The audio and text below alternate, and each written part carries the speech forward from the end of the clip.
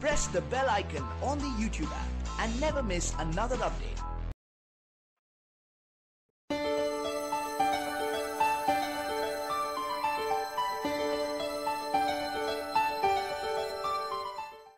देश की सबसे बड़ी दूरसंचार कंपनी वोडाफोन आइडिया लिमिटेड ऋण की गंभीर स्थिति में है, जिसके अंतर्गत अधिकांश ऋण स्पेक्ट्रम पर सरकार की ओर से है। वोडाफोन आइडिया लिमिटेड के मुख्य प्रौद्योगिकी अधिकारी विशंत वोरा ने एक इंटरव्यू के दौरान कहा कि इस टेलीकॉम कंपनी के पास अत्यधिक स्पेक्ट्रम है। साथ ही साथ यह कंपनी अगले स्पेक्ट्रम नीलामी में भाग लेने वाली है, क्योंकि इस नई कंपनी को स्पेक्ट्रम प्राप्त करने की सख्त जरूरत है और इस नई कंपनी को आगामी नीलामी में भाग लेने की जरूरत नहीं है, क्योंकि इस नई कंपनी को स्पेक्ट्रम प्राप्त करने की सख्त जरूरत नहीं है। वोरा ने अपने बयान में यह भी कहा कि वोडाफोन आइडिया लिमिटेड जून 2020 तक अपने लक्ष्य को हासिल कर लेगी, जिसके अंतर्गत पूरे देश में वोडाफोन इंडिया और आइडिया सेलुलर के नेटवर्क को पूरी तरह से विलय किया जाएगा, जिसके अंतर्गत कंपनी को हाई स्पीड डेटा मिलेगी। वोरा का यह भी कहना था कि 3 बड़े समानांतरण कार्यक्रम चल रहे हैं, जिसमें पहला अतिरिक्त स्पेक्ट्रम का उपयोग है और दूसरा नेटवर्क पर एक नई क्षमता जोड़ी जा रही है। साथ ही साथ यह कंपनी एक बड़े पैमाने पर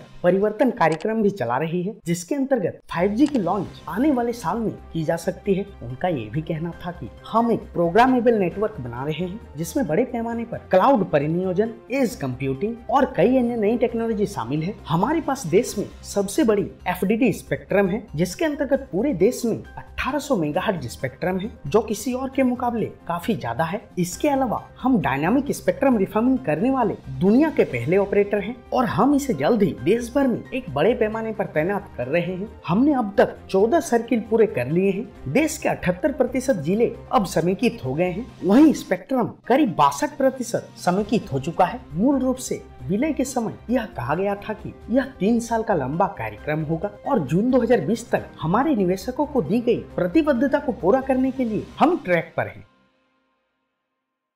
टेलीकॉम न्यूज़ की report. For the latest telecom news, subscribe to this channel now.